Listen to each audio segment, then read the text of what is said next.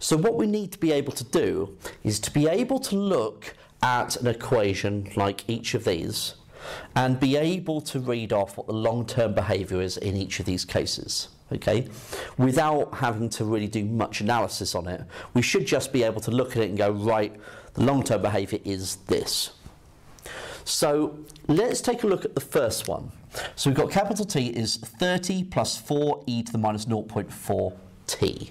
So lowercase t here is potentially representing time and capital T temperature. Okay, so in each of these cases for long-term behaviour we're looking at as t tends to infinity. Now in here we've got e to the minus 0.4t. Now because of that negative power, e to the minus 0.4t is the same as 1 over e to the 0.4t. And as t tends to infinity, the e to the 0.4t gets larger and larger and larger, so 1 divided by this larger and larger and larger number means that that is approaching 0. Okay, so that tends to 0 as t tends to infinity. So capital T will tend towards 30 plus 4 lots of something that is tending to 0. And so that means that the temperature will be tending towards 30. Okay, so that's our first one.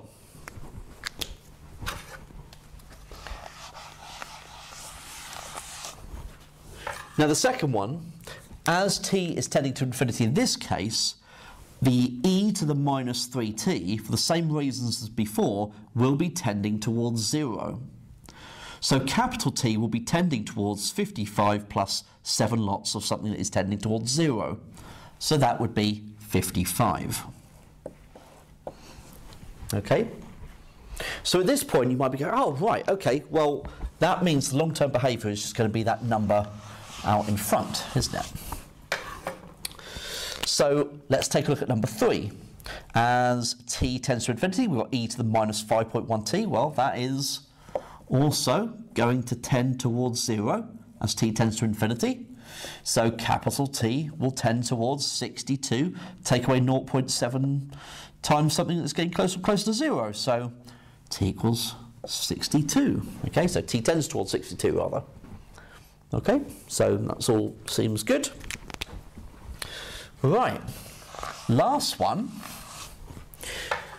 We have capital T is 74 plus 3.6 e to the 4.7t. Now as t tends to infinity, e to the 4.7t, note how there is no negative in the power in this one. E to the 4.7t is going to get larger and larger and larger. So actually this is going to tend towards infinity. So as t tends to infinity, this tends to infinity also. So capital T will tend towards 74 plus 3.6 times something that's getting bigger and bigger and bigger and bigger. And so this will tend towards infinity. That will be its long-term behaviour.